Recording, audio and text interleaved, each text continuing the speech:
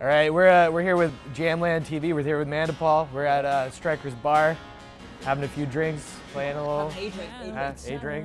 Eight drinks. Whatever happened in life worth living? You hadn't noticed we haven't gone too far.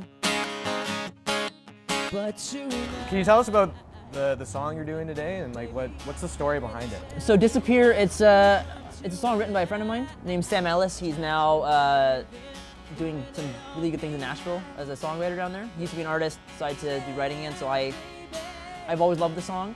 I think it always fit my voice, so I took the song. It's just, that's pretty much what the whole thing is. I love that song so much. Like, it sounds a lot like what I'm trying to write right now. So we're gonna disappear, yeah. Call the police, get the best inspectors.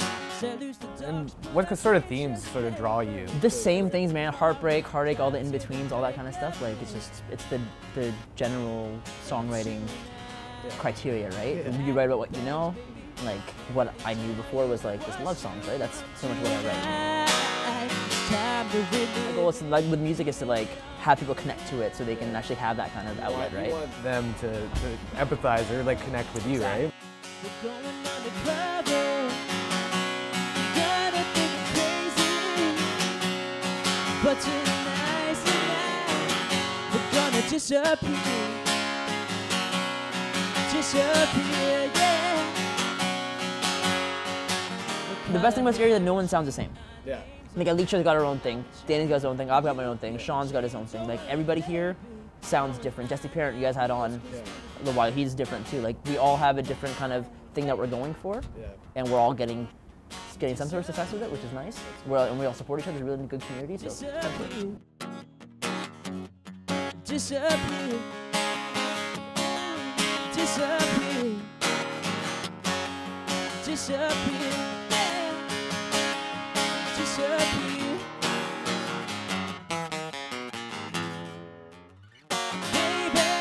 You get more out of performing at places? Like, has that always been the thing? It's the place where I've always had the most confidence in myself. Like, I don't know, like in high school I was a very shy kind of person. I was bullied a little bit, and then like having a guitar and being on stage was kind of like my confidence zone. Like, I could be there and didn't really care what people thought of me. I was just like, I was in the zone, essentially.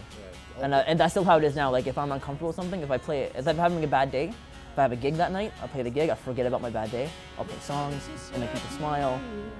It's fun. It's just, for me, it's always been about like just having that place to escape.